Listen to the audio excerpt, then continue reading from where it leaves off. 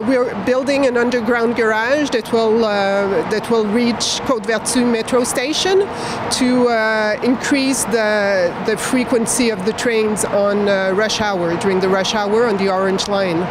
We're about a little more than a kilometer from the station, so you'll have the main tunnel that's down there that will reach to the station. So we have to dig the tunnel with a road header.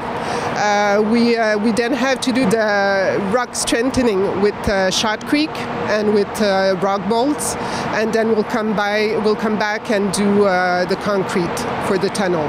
Right now we're planning on three tunnels. There is room for 2 more if eventually there's an extension of the Orange Line, and there's one of the tunnel is for maintenance. The 2 others is for storage of the trains, like 10 trains can be stored in the complex. We don't do this very often, and we started last May. The project will be going on until 2020. After the excavation and the concrete, we have to do all the equipment, electrical, mechanical, les voies for the trains. So we have our work for us until 2020.